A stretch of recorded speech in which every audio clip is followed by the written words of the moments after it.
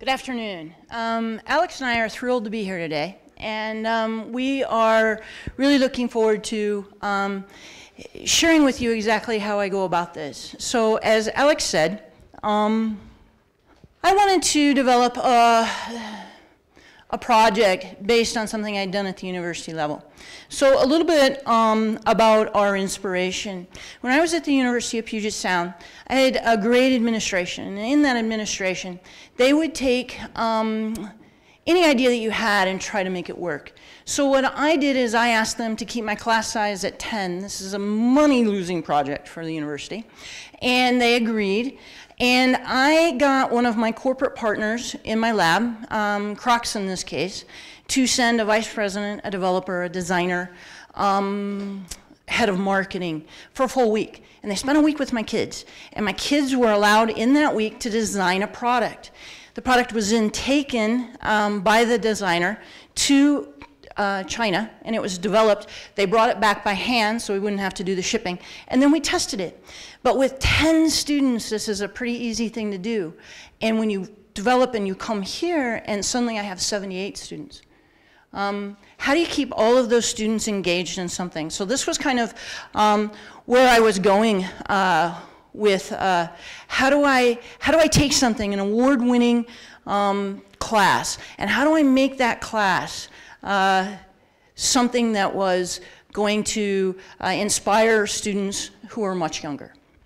So last year, I decided to put out a call to my old graduates, and I'm an old woman, so I have lots of kids, and they're not kids anymore, they're in their 40s. I have lots of people out there doing things. And so what I decided I would do is I would let the students in each class interview 3 people. And they could interview these people and decide on a project. And what that person got, let's click on Chase's. And so in Chase's case, for instance, Chase has a company called Sway. Chase graduated in 2006. He went to Austria with me to present.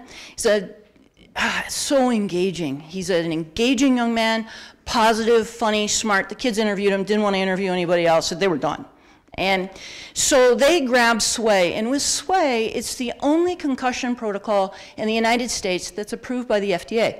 So it's essentially being run in all high schools and all professional sports. And he wanted to know if you had it on an iPhone and you were doing reaction time or balance, was that the same as doing it with a mini iPad or an iPad?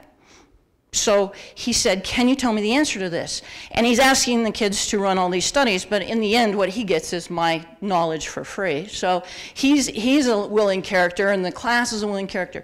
So about 4 times during the year, the kids would store up questions, and Chase would Skype in with us and engage them, and we would get answers. But they all got the app down on their phone, and they ran home. And was anybody here? Was anybody tested last year? Kids, parents?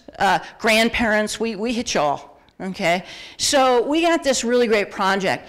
And then the second group chose Chris, and Chris has owned 4 businesses now, bought and sold them. And at the current time, he was doing something called laser light low-level therapy, and it is to reduce pain and injury in professional athletes, mostly done with professional athletes. And the manufacturer says to do it for 4 days, but he said, you know, is there a difference? If I do 5, 6 days, am I gonna get a reduction in pain still? So should I keep doing it? So there's a certain set of skills that we needed to do and learn in the classroom in order to test it. So with that, the kids needed to learn something about how cells work and how cells reproduce and how injury works and how pain works. So they did a lot of reading in the original research. I was a little worried at this at first, but with careful stepping through it, the students caught right on.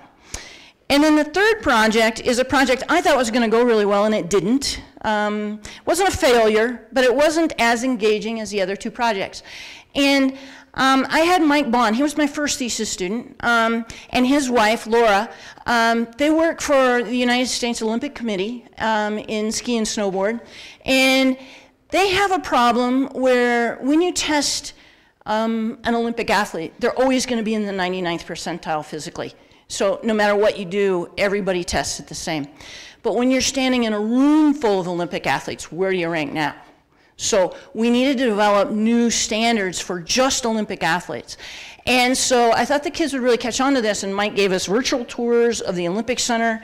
He did, and he's a great guy, and his wife is even more engaging, and we just couldn't get it to take. And we couldn't get it to take because the data was too hard for the kids to understand exactly what they were collecting. So I learned a lesson, okay? So everything has a failure and everything has a success. So from this, I wanted to do a project this year, and the first group I offered the project to was a group, it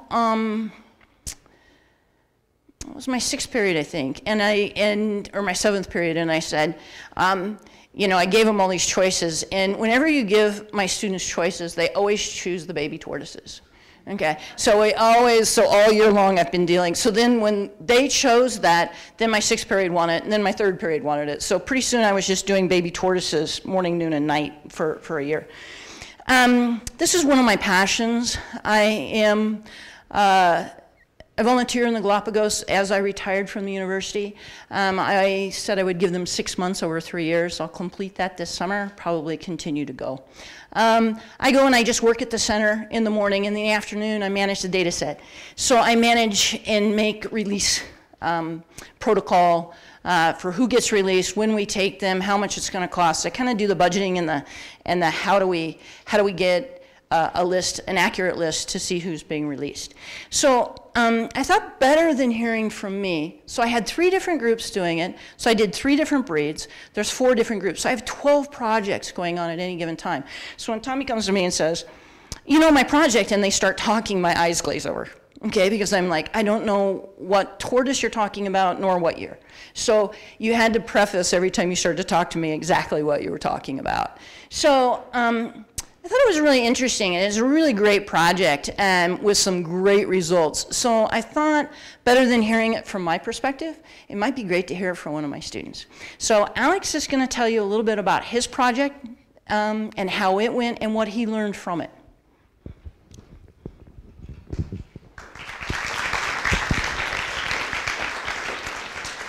Okay, thank you. So I'm a 12th grader, I'm a senior, and I'm a student of Heidi Orloff for statistics. And well, the first semester for me was coming to class with this teacher who kept wearing tortoise earrings and tortoise necklaces and kept talking about the Galapagos and tortoises. I didn't really understand what that was going to build to, but as I started to learn all these statistical terms, correlation, statistical variance, analysis of variance, etc., I started to realize how these had some real-life applications.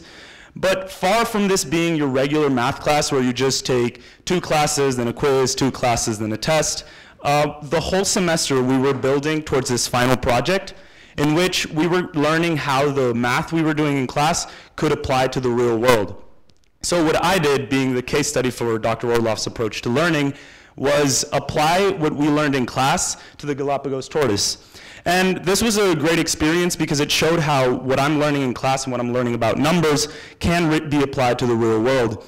And what we did was work with Cinco Cerro tortoises, which are a species of Galapagos tortoise. And we had to get a regression formula and work with correlations to see how they're growing. And although this might sound boring and maybe just number-based, what was really interesting for me is that it showed how with these formulas you could help centers, the conservation centers, know when they have to release the tortoises and for them to be safe outside of the conservation centers. And this is important because it saves a lot of money. And really this was a great experience because you kind of, in the classroom, you feel like you're doing something that goes beyond your classroom, and that's going all the way to Ecuador and the Galapagos. And it's also a great experience because we had to do research and we had to learn. So from just the teacher being the fanatic of tortoises in the classroom, we all kind of grew into them because the project consisted of having to look at the literature that existed. So we had to look at how in 1974 there were only 400 tortoises left, and how today the research centers are having over 250 released every year. So that really shows how that's changing, and learning from Dr. Orloff and how she's been able to help these centers is fascinating. The research project also consisted, it was mainly 2 parts. It was this poster that you can see here, which isn't made by me, it's by Cristian Lozano. I'm artistically challenged, so But the paper is mine. And in the paper, I have an abstract in which I explain what my paper is. I look at the literature, and then I cover the methods of how I went about doing this. But more importantly for this, this was really important because it teaches students skills that they're going to have to use in the real world and when they go off to college. So I feel that for a lot of my classmates, this was the first time they were doing a full-blown research project in which they had to have citations, which weren't from Wikipedia. They had to come up with good sources. They had to cite their images. They had to come up with the right format. And this really was a great experience. We had to combine graphs and numbers, and there's also this part called the discussion in which you talk about how your numbers and how all of that applies to the real world, which in the end I think is what Dr. Orloff is trying to do with her teaching style, is showing students how, through project-based learning, what you do in class does have applications toward the real world. And that really does motivate us. I know it motivated me, it motivated a lot of my classmates, knowing that whatever we're doing isn't just within the classroom and that we can see it outside and in the real world. Okay, so something we avoided showing you was the statistics on this. Really the model, whatever the kids choose, I can take any unit if I have the units developed ahead of time. So you develop all your work has to be done before you start teaching the class. So in order to engage the students, you have to be finished on day one. Then you make your syllabus from there. Whatever the kids choose, I work backwards from what I hear the experts say they need. I work backwards and then I only expose them to a certain path through the statistics. So each class goes at a little different rate and a little different, different statistics that they're exposed to. You have to be willing to adjust on the fly. So when things start to go wrong, you're able to kind of push something in and something else out, and being able to adjust to the students and what they can do. And I think Alex is a great example of what we can produce at the high school level here. Thank you. Thank you.